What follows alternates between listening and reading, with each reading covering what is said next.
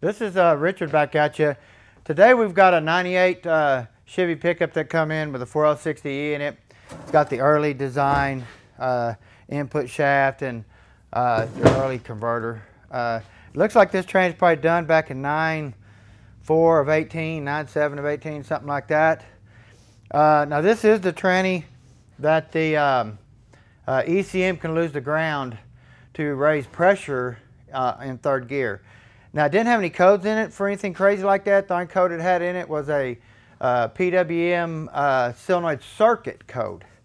So we know the solenoids have got to be replaced, stuff like that. I'll look and see if there's fluid in the connector or anything like that to cause any type of shorts or anything like that, because it did say short. So, but this tranny is pretty much cratered. I didn't test or anything like that. It did move in, back up and did move in onto the lift. But it's got a lot of stuff in the pan. So, it does look like it's been rebuilt. So, let's get it apart. You said no third and fourth when it come in. No third and fourth? Yeah. Well, Miss Teresa is at the camera today. We got Annie sitting here beside. She's making sure everything's going down okay. So it's just got a standard servo in it. We'll do some modifications because it is a four-wheel drive, and it looks like he does get off into the river. We have a river around here, so I have to build my trannies for that. Even if they say they don't go, we build them for that. So.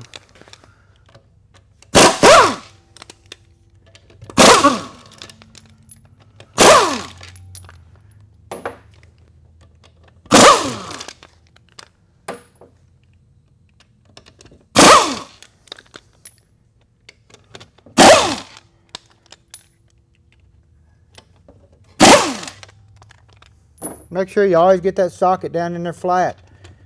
Because if you don't, you see how hard that hit that bolt on it, it'll strip it out if you don't instantly. So it's got the thin bow housing, thin converter. Got the early design input shaft, same as the early 700 4L60. Of course, we have a lockup O-ring that's shrunk down into the groove. It's soft, but it shrunk down into the groove. So we have no steel retainer. You notice that? There's no steel retainer on there at all. It will have one when it goes back on. So we do have our Milwaukee 3/8 impact here. I figured out how to work it, got the settings on high. I mean, this thing works really nice. We're going to use it a little bit. The modes that have it, it's pretty crazy. It's got low, second, and third, and then it's got a sensitivity mode. When you go to tighten it down, no more than it senses a load on the bolt, it turns off instantly. And I like that because then I can put my pan bolts on without squishing the pan bolt or anything like that, and without having to wear my speed handle out all the time. See, look in here, this thing's pretty much trashed. I mean, a lot of clutch material, magnets covered up. I mean, this is, like I say, we did take this apart. When we took it apart, it had no fluid in the transfer case neither. About a half a coffee cup come out. So we're going to call him back and see what he wants to do about the transfer case and see if he wants to inspect that. Yeah, that's not good. Now this does look like it's got an aftermarket PWM solenoid in it. So it probably went out, and there's our code. No telling, this thing's got so much trash in it, probably plugged the solenoid up, burn it up or something, who knows.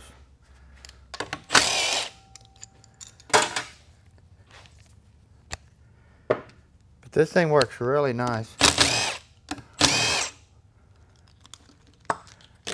I haven't had a chance to submerge it in oil yet, but I've been trying. Everybody here tells me that it'll work forever in oil.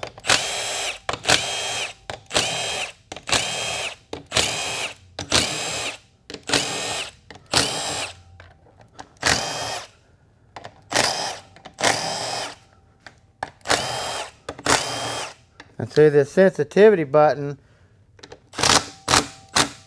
it just turns off, see? Automatically. Trigger's pulled, turned off. And I like that. So that's pretty cool. So.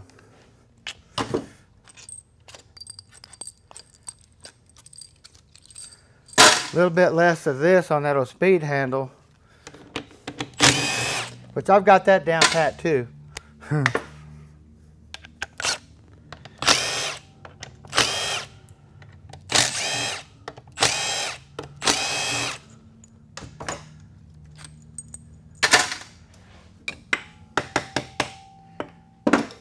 Got that real early design pillow switch. We'll put a new design on it that's got a cover to keep all the metal from getting down in here and short-circuiting that out.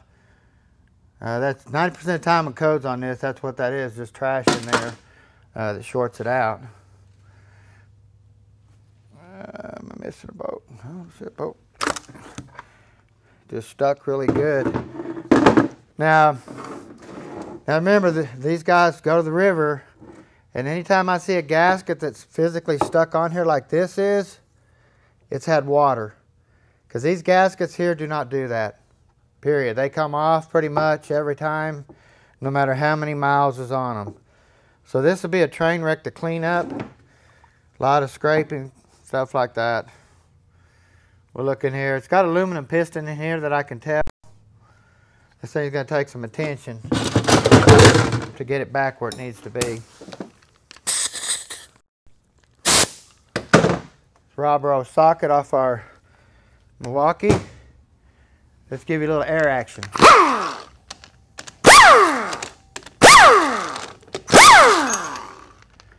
Air plate up there.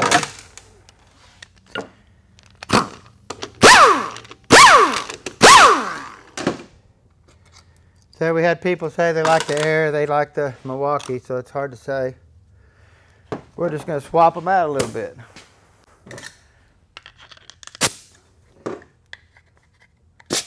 Now this tranny has built, well, it's got a paint job on it. I can't tell if it's been built before. So, but you can see how the gasket's just stuck to everything. It'll just have to be really cleaned. Look for any scarring here. I always put a new piston with a long shank on every one that we do. And then here we got, that's our check balls all fell off. I was more anxious to see the gasket underneath, but it's already been repaired. Once on the plate here, you can see it here. See that, Teresa? Yep. The others look really good. So now we would enlarge the feed hole to the clutch a little bit larger than that there, though, no matter what, especially being a four-wheel drive.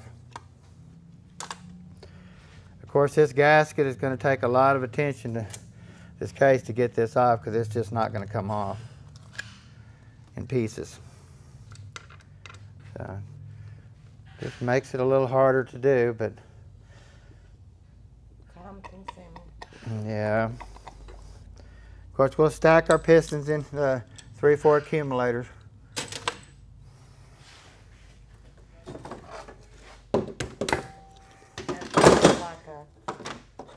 Like a wine cork when you pulled it out earlier. Mm-hmm. See how this connector is full of fluid too? So we'll put a new harness on it, get this out of here. Like I said, it's just hard to say. It's probably been underwater, in water, under mud, a little bit of everything. So.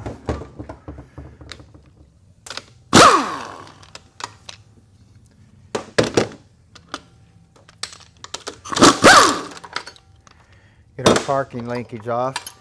I had a gentleman on my precision fan page on Facebook, when he put it in manual low, he would hear a clicking noise and stuff like that. So anytime I've done it before, I've bent this rod right here, putting it in a parts washer, clean it up on these trannies and on 350s.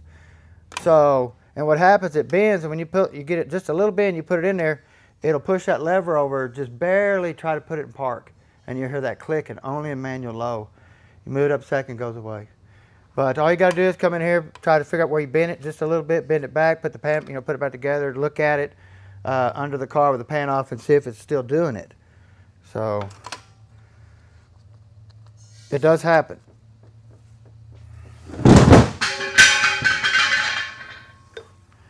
There's a flywheel.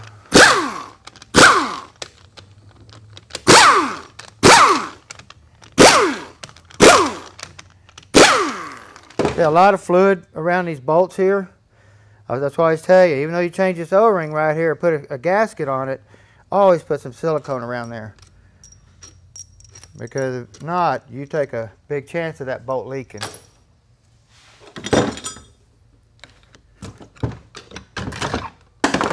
I'm really curious to see how bad this thing is, being that the pan looked that bad, and it's got water and it's got river mud all over the truck. Not bad, but you can't hide river mud from an old boy that's been living here for 60 years next to the river. So, and on a tranny shop for 40. So, stator looks good here. You do see a little bit of wear starting to get right here. Body's good. We'll press another stator in here. Stator body's really good. So, look in here. All this stuff will be replaced. We have a kit that we put in every one. Old bushing's getting a little thin on one side. See how it's never touched there? Still have the slipperiness to the bushing right there, the Teflon, or wherever that coating is. And then you come over here like that. But if you come here and look at one of our new bushings, see it's coated all the way around. See where this one here, you can see it's already lost its coating on one side and it's still there. So it's sitting in there like this. The crankshaft and the motor setting low, you know, starting to push down on here. I mean, multiple things, and get this, even though this been rebuilt, whoever lined this pump up and put it in there can cause this issue if they didn't have a pump alignment tool. Because if you get this off a couple thousand, it'll still work, but it'll move down. So, and wear that. So, you know, we won't know physically until we put it back together, drive for 2,000 or 3,000 miles, pull it back apart, and look at the bushing. But we did one here a while back. The gentleman puts over 100 miles a day back and forth to work. And we did the tranny 2 years later, it come back leaking out of the front. And that was the issue. You can see here the 2.4 band is just cooked. Just nothing left. Of course, we'll put our big old band in there. The old drum looks pretty sad. You know, yeah, it's pretty sad. It's probably bowed in the middle and stuff like that too. We're going to have to put a new drum in it. But we'll look at the reverse clutch and see how it's been used. So here we have the reverse clutch. Thin, really thin, but not burn up, you know what I mean? It's just thin. So that's one part of reverse. Let's go look at some stuff in here. So we knew the 3/4 clutch was going to be burned up out of this thing. And it's just totally cooked. There's nothing left. It's got the 6 clutch in it. It's got all of his load springs and stuff like that.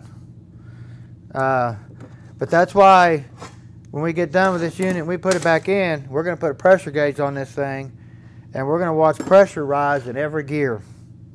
And we're going to make sure that this computer didn't lose the ground circuit to raise the pressure on the 3/4 shift, or excuse me, on the 2/3 shift to apply this clutch, because this is the #1 killer on this tranny. We've got a video out there, Trent changing the wiring, or adding the wire to change the ground circuit on it, and repairing the computer inside the car. So we'll be doing this one probably anyway, just for the fact. But here we go. Here's another sign of water. Now if you look at this clutch right here, no lining. It just fell off. If you come over here, look at this clutch here, no lining. It fell off. Let me see if I can try to blow it off everything here. I'm shocked that hasn't fell off too on that side. But that's what happens when water gets in these units. Depending on how much water, how long period of a time, the clutch plates will finally just fall off the steel. That's a big problem with water. You can flush it, it doesn't matter. You can't never get all the water out of it. This is your forward clutch here. So we still haven't seen the reason for really a ton of metal except this baby right here so far.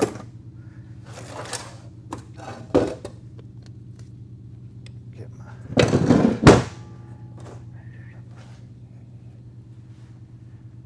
Annie running around. Flash that. We've only got so many days to work today, and you seen on our last video, Trent's out there putting the rear end together. He's got that just about done. Mama's cracking the whip? Mama's cracking the whips. Yeah, that's for sure. Oh no. You haven't heard that noise in a while. But we did get our big wheel green pickup, no reverse done. Why can't I get that off there? I can see it's good. This whole snap ring is wore or something plumb out. It's not my pliers. Maybe the pliers too. Well. There it goes. Oh, there it is. There it is. No biggie. The kit always comes with a new one anyway, so you just throw that thing away. But we do have our standard thrust washer support here, which will go back with a roller bearing style. Got a single 4-pinion planet. Looks still really good.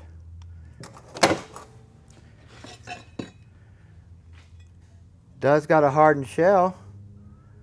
We'll look for any wear on that thing and see if we can save the customer some money.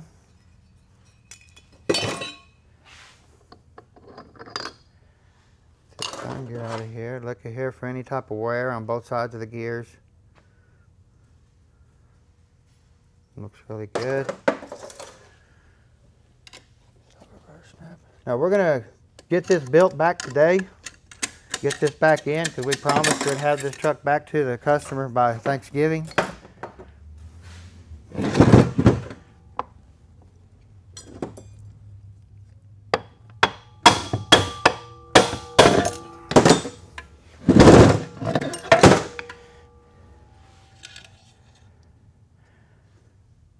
Last thing I grab out of the case right there every time.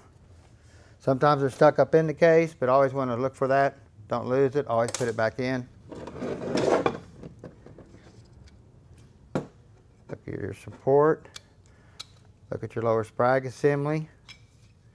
It is the wide. If you ever have to replace it, always check this lip right here because they make two different sizes, two different thicknesses. Check this for this, any chatter marks, anything like that. Looks really good. We'll Scotch Brite that up.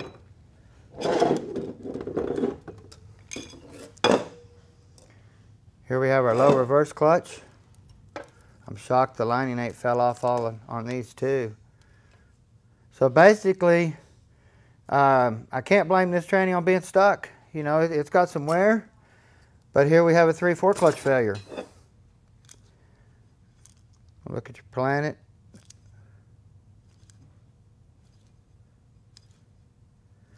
Now this one here is loose. The planet has to be replaced.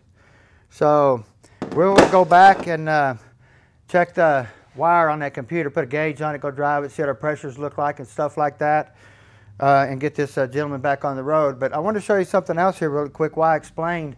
We tear these units down really fast, and I go through explaining how they work and stuff like that. So once I clean them up, I have to inspect them really, really good. So our last unit that we did that didn't have no reverse, the green pickup. So when I started checking things out here on this rear planet, I took it, you know, and cleaned it up. I noticed we have teeth missing right here. So see, I didn't see that in the video. So that's why we go back, hand clean all this stuff and inspect it really well. Now you take this planet here too. This gear looks good. This gear looks good. This gear's got a teeth missing on it. See? So you got to go back and look at all that stuff. Really, really close after you get them cleaned up. That's why everything's hand cleaned here and looked. If you don't, you can miss stuff so easy. and we don't want to miss anything. So if y'all need anything, give us a holler at Precision Transmissions. We got more shows to come before Thanksgiving. So if y'all need anything, give us a holler. Y'all have a great day.